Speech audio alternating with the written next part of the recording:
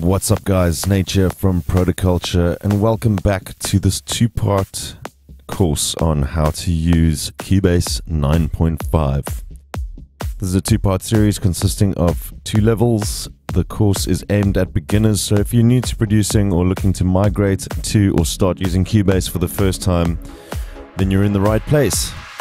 In this level 2 course, we'll be continuing with our track we made in level 1, but exploring some more complex tools for mixing in Cubase.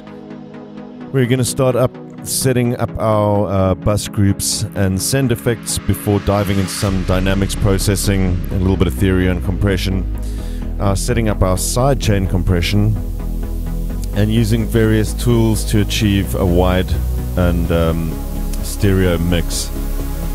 We'll look at Cubase's audio editing and render in place functionality before highlighting some of Cubase's plugins like Quadrafuzz version 2 and the rather excellent Frequency EQ plugin. We'll take a look at VCA faders before learning how to export stems, and then finally master our track for release or playing in the clubs or what have you. Remember, we'll only be using stock plugins shipped with Cubase, so all you need is your copy of Cubase 9.5 plus the included project files and samples to follow along with me. Right, I'm just going to let the track play out in the background. This is what we'll be working to achieve. Hope you guys enjoy the tutorial, and I'll catch you in the first lesson. Take care.